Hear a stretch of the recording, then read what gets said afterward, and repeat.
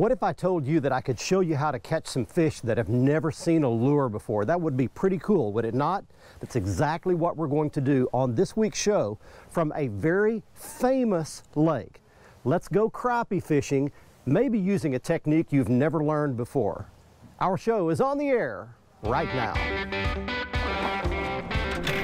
You're watching the only program with weekly fishing reports and real-time outdoor news from the Southeast region. This is Fox Sports Outdoors. Hey everybody, I'm so glad you're with us for this week's episode. We're going to go out today and teach you some techniques to put crappie in your fish basket or your live well using some techniques that you may have never seen or heard of before. It's going to be a lot of fun. We've got the Nitro Z20 loaded up and ready to go, the Lowrance HDS live units plugged up, and just in front of me is a very famous lake. I'd like to welcome you in to Lake Fork, Texas. Most people know this as a great big bass lake. Did you know that it's loaded with crappie? Most everybody fishes for crappie around boat docks and stumps and trees and brush. Did you know that a ton of crappie swim around out there in open water that nobody ever fishes for? Well, we're going to teach you how to locate and catch some of those open water crappie on this week's episode, and you can take these techniques back to your home lake and use them there. While we're out doing that, we're taking you around the region for your local fishing reports from our expert team of insider reporters from lakes, rivers, and bays right near you, both saltwater and freshwater. Right now, though, we get the boat down the boat ramp into famous Lake Fork, and we get things started back at the studio with your weekend planner. These Salooner tables are predicting good game fish activity throughout both days this weekend. Peak game fish activity will be around dusk on Saturday and Sunday evening. Morning activity cranks up around dawn both days as well.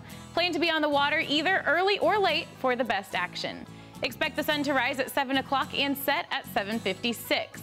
And evenings will feature a moon that is 59% visible. Stay with us, we've got fishing reports from across the area on the way.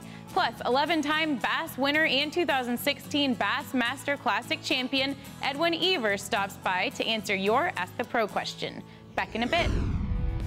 Fox Sports Outdoors is brought to you by Mercury, Go Boldly, Lowrance, America's #1 fish finder, Gulf Shores and Orange Beach. Request our free 2019 fishing guide at orangebeach.com. We're just out here in open water. There's just nothing here. There's no stumps, no timber, no brush, no grass.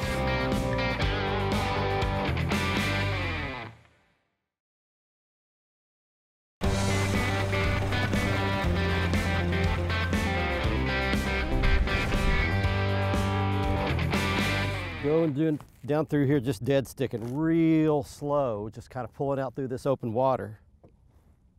There's one. There's a fish. Ooh, that's a decent crappie. Oh, and I have a second rod out right there and he's in it.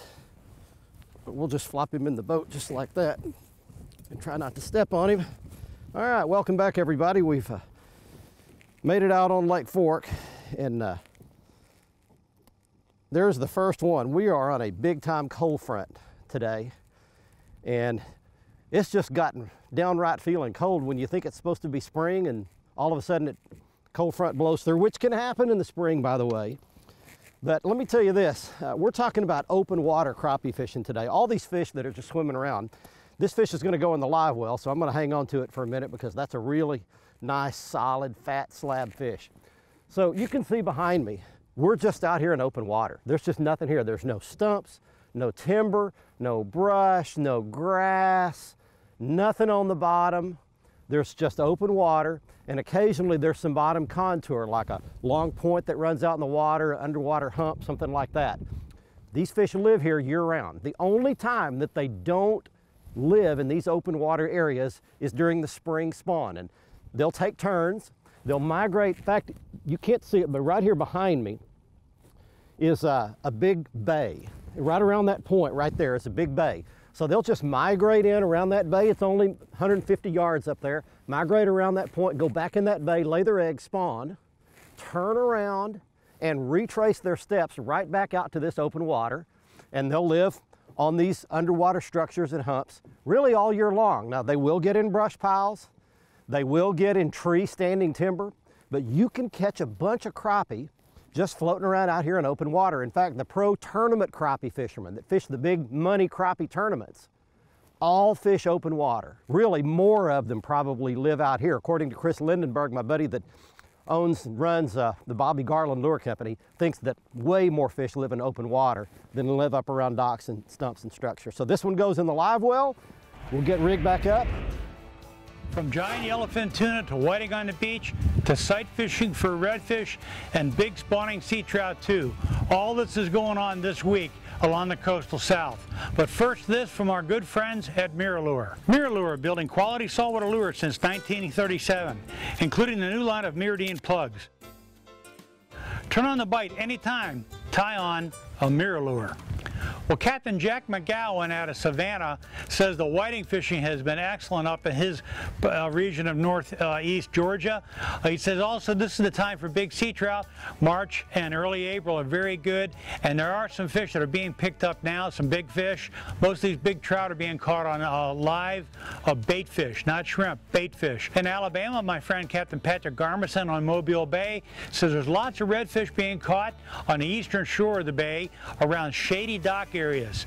In Mississippi, it's still red hot for 60 to 80 pound yellowfin tuna around the offshore oil rigs and gas platforms. Also in Mississippi, there's lots of 4 to 10 pound redfish.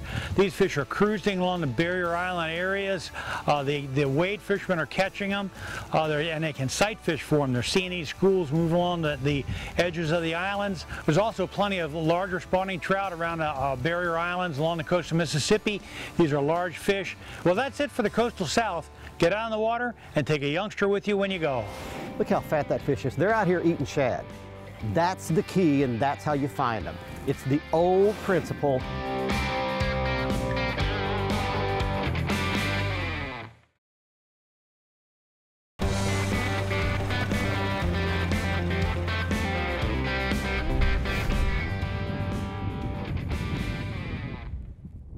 There's one.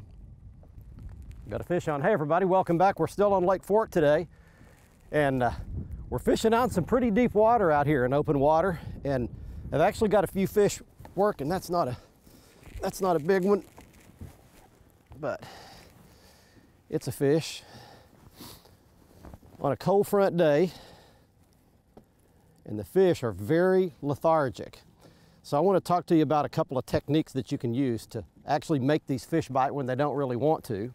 That fish will be more than 10 inches, so we're going to keep that one in a second. I've got a double jig rig worked up here, and I'll show you at the end of the show how we tie it. But I've got one Bobby Garland crappie bait up top. I've got another one about 18 inches down. I'll show you what those are and how everything works. But I'm basically spider rigging without the rod holders. Most people, when they spider rig, they get out of here with rod holders, put 6 or 8 rods out. So that's spider rigging. That's what I'm doing today, except I'm doing it with spinning rods. So what I'm doing is dropping these baits down to the bottom, using my remote control for my Motor Guide XI5 trolling motor, which is just absolutely vital for this kind of fishing. I'm holding that rod steady, and I'm gently lifting up on it just off the bottom, letting it move a little bit, swing with the movement of the boat. I'll drop it back down, touch the bottom with it again, gently swim it back up. And usually when they bite it when it's on its way up, on the swim up. That's spider rigging. Long lining is when you're actually moving quicker. You're actually putting rods behind the boat, a cast out behind the boat, and you're actually moving, watching the speed over ground on your fish finder, on your GPS, and you're moving like anywhere from 0.7 to 0.9 miles an hour, pretty quick, and you're trolling those jigs around and covering water. So the more active the fish are, the more you can catch them long lining. But when they're dormant, cold front day, high sky, bluebird sky, when the fish get really finicky, then the spider rigging, moving around real slowly with the trolling motor and just letting that jig horizontally hang right in front of those fish's face. They can't stand it, they reach out and they suck it in. That's what we're doing today. Hey folks, it's time for your Carolinas Report, this week brought to you by the Crazy Sister Marina, located on the Marsh Walk in Merle's Inlet. We're the leader in water sports. We have been for years. Hey, let us do all your charters, everything you need. We can get you out. I'll tell you what, May is an incredible time of the year. Been saying it every week. Make sure you go to crazysister.com and book your memorable trip with us. Offshore trolling or offshore bottom fishing, we got you taken care of. Let's talk about freshwater. I tell you what, I am out myself trying to find some fish laying near the beds here in the Waccamaw River system. I've got the KVD 1.5 in the Delta Red. A great bait for this time of the year in the river. I tell you what, to match the hatch is exactly what we're trying to do. But let's talk about saltwater, and the king mackerel are going to start showing up here in the next couple weeks. It's a great time to get out. Good live baits. You know, Morehead City, a great area to get up and target big king mackerel. Morehead, Wrightsville, all that area, great time to get out and enjoy some offshore trolling for king mackerel this time of the year. This has been your Crazy Sister Marina Carolina's Report, brought to you by Crazy Sister. Remember, fish smarter, not harder, and keep your chaos organized. There's another one. Hey, we got another one, folks. We are hammering it out on Lake Fork today, trying to demonstrate some open water fishing techniques, and they don't fight a whole lot. They kind of get paralyzed when you reel them up that quick out of deep water, but that's another decent fish on my double jig rig right there. There's the 2 jigs. And let me explain to you how you find these fish. By the way, look how fat that fish is. They're out here eating shad. That's the key, and that's how you find them. It's the old principle: find the food, find the fish. It's that easy. So what you're going to do is you're going to get out here with your boat, turn your fish finder on, your sonar, and if you got the really good stuff like the Lowrance HDS Live that I've got with the 3-in-1 active scan transducer, you can see everything that's down there, and you're looking for bait. You're looking for these balls of bait, and you're looking for bait hanging down pretty close to the bottom. Ideally, you want it close to the bottom. Those fish are easier to catch. They start suspending up off the bottom around that bait, they're a little more difficult to catch. You can catch them on these open water techniques like we're doing, but if you can get them right down on the bottom, they're much easier to catch. So you drive around, and I'm showing you some shots of my sonar here of what these clumps of shad look like. They're tiny little thread fin shad. These are little inch and a half thread fins is all it is, almost the size of a minnow. But you want to be on that bait, on your graph, seeing the bait and pulling that little bait, that little Bobby Garland bait, up through it like that. And those good fat ones like that will hit it. That's just an average fish for Lake Fork. That one goes in the live well. Find the bait, find the crappie. Buck Sports Outdoors is brought to you by Lose, Feel the Difference. Gene LaRue and Bobby Garland, the best in bass and crappie lures, heads to tails. Glacier Glove, stay outdoors longer with our gloves, hats, and shades. Balls Out, made in the USA. Heavy-duty mounts for your fish finders. We've been able to catch some really nice crappie here on Lake Fork today.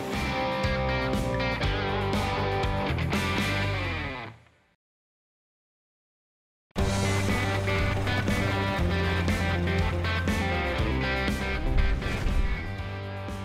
there's another one. It feels like a good pull right there. Welcome back, everybody. We're still at Lake Fork, Texas today. Everybody's world famous big bass lake. A lot of folks don't realize how good the crappie fishing is on Lake Fork. Look at the size of that crappie. Holy cow! There's what you catch when you come crappie fishing on Lake Fork. You catch a fat toad like that. All right, well, you know, we're talking about open water crappie fishing today, and it's real easy for folks who have not done this and don't have a lot of confidence in it, doing it for the first time, to get intimidated doing this. They launch their boat, head out in that open water, and get just overwhelmed because it's like a needle in a haystack. Where out of all this open water are the crappie? When they're up in shallow water, it's easy. They're under the docks, they're on the stumps, they're in the brush, they're in the trees, they're on grass beds. When they're out here, where do you find them? Let me give you a few places to start if you just want to start looking for where to find some of these open water crappie. Main lake points, a good place to start. River channels. Look on your chart, on your map, and find where the channel winds its way through and fish the ledge of the channel. Mouths of creeks or mouths of coves are always good places. Down in front of the dam, a lot of times rock riprap will slope off and have some drop-offs in front of a dam. Those will be good places. Then, as I mentioned, use your graph, drive around, find the bait on those types of locations. You'd like some bottom change, some depth contour, and then there's a good chance you can catch a big one like that. That's a good Lake Fork crappie right there. We're compiling a pretty good mess in the live well today. Hey guys, welcome to this week's Tennessee, Mississippi, and Alabama Fishing Report. We're glad to have you this week, and there's a lot going on through this region right now. In Mississippi, a lot of the crappie lakes that are famous, that Mississippi is known for, are still suffering from all that rain, that high water, and there's a lot of color, abnormally high water levels still, so the bite's so-so, to say the least. But Arca-Butler can be good, but it can be bad. You could stand a chance to catch some real big ones there. The most consistent bite seems to be on Ross Barnett right now. Over in Alabama, one of the cool things going on right now are those fish are really getting around the banks at Guntersville. A lot of big bass there to be caught right now. A lot of big stripers below the Wilson Dam on Pickwick. And look, don't overlook Wilson this time of year. It's one of the best kept secrets on the Tennessee River. Up in Tennessee right now, the crappie bite's getting really good. The Tennessee River, the fish are staging up. The water levels are still low in a lot of places, but they're coming up. Bass fishing in Tennessee, I'm going to probably Center Hill right now. Those big spots and smallmouth are moving their way up to spawn, and that lake is beautiful and a great place to catch them. Guys, it is awesome here. The fishing is great. All we need is to see you. We'd love to see you here. God bless. Hey everybody, we've got a thunderstorm building up over the horizon. We've been watching it on the radar, and we're about to get out of here. In case you've missed some of this action, out here in open water, we've been able to catch some really nice crappie here on Lake Fork today. It's been a great day, even though the weather's been real iffy and we're about to get rained out. That one right there is a real pig of a crappie right there. That's a big one anywhere in the country you want to go, but these are all really nice fish. This is not all we've caught by any stretch, but that's a few of them right there. These open water techniques will work both in deep and shallow water. Now these fish all came out of fairly deep water, but I've done this up shallow at Lake Weiss in Alabama and at Guntersville, at Sam Rayburn, at Toledo Bend. These same techniques will work even in the springtime on the pre-spawn and the post-spawn after they're done spawning and transitioning back. You can catch them in those bays, in those creeks. The only tip is you can't be around brush. Do not try this technique around trees, brush, stumps. You'll spend all day being very frustrated getting snagged. Stay in open water, stay away from all that cover and brush, and you can catch a bunch of them like these nice crappie that we caught. You can always watch our latest episode on the front page of our website at foxsportsoutdoors.com. Catch up on past episodes and learn about fishing techniques and new gear at our how-to page. Follow us on Facebook and Twitter for new fishing videos every day. Simply search for Fox Sports Outdoors and click the like button on Facebook and the follow button on Twitter, and watch a new episode every week on any device by downloading the free Waypoint TV app on your phone, tablet, computer, or smart TV.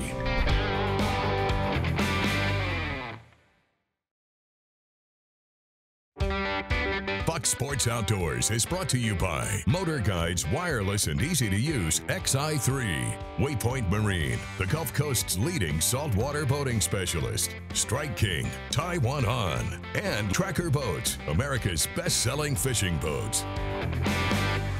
Welcome back, everyone. It's time for the Ask the Pro question. This week, Tracy would like to know, if you could give every dad in America one piece of advice, what would it be? For the answer, we asked the 2016 Bass Master Classic champ, Edwin Evers. Hey, my one piece of advice for every dad in America, and I need the advice every day because I'm guilty of it too, so I'm not pointing my finger. It's not life and death. Whether I'm at a soccer game, a basketball game, or I'm fishing with him, or whatever it may be, you know, I want to see him succeed so much. I get a little fired up on the sidelines once or twice. Like most of the time I can really take it easy, but it's not life and death. It's just sports, it's just fishing, it's just, you know, let them be kids because they're only kids once, and the things we may want on them may not be what they want. You know, I hope to be in a position where I can support him when he gets in high school, if he's in the band, or he wants to cheerlead, or whatever it may be. I want to be there to support him because his direction may not be the same as mine. Thank you, Edwin. If you have a question for one of the pros, visit our website, click on the Ask the Pro link, and send it in. Now let's check out the latest Big Catch of the Week winner. Hey everybody, we did beat the thunderstorm, made it back to the boat slip, and it's time right now for this week's winner in the Big Catch of the Week contest. Somebody gets their big fish shown on television. He is Sam Hartzog of Moody, Alabama, showing a 4 1/4 pound spotted bass he caught at Logan Martin Lake outside Birmingham, Alabama. And if you'd like to be our next winner, just go to our Facebook page at facebook.com and search for Fox Sports Outdoors. You'll see our main page there. Just post your picture there and you could have a chance to be our next winner. Next up on our gear segment, here's some of the tackle that I use to catch these dead sticking or spider rigging crappie with one rod and reel in my hand like you saw today. This is the Lew's Wally Marshall Pro Series medium light action rod. It's a 6-footer, perfect for what we're doing today. It's paired with a Wally Marshall spinning reel as well. And I've got a double jig rig. They're about 18 inches apart. That top jig is a 1/8 ounce. The bottom jig is the heavier 3/16. I've got the top tied on a loop knot. The bottom's just a regular Palomar. I've got them both rigged with Bobby Garland baby shad. The top one is a baby shad Swim-R. The bottom one is a plain baby shad. They're both in kind of a pearl translucent color. That seemed to work really well on the crappie today. And I love to use yellow or gold line when I'm crappie fishing. I've proven to myself through the years that it doesn't affect the crappie seeing it. They'll hit it just fine, but I can see my line much better. I can watch the angle of my line as I'm trolling or drifting around, and I can watch for any strikes as well.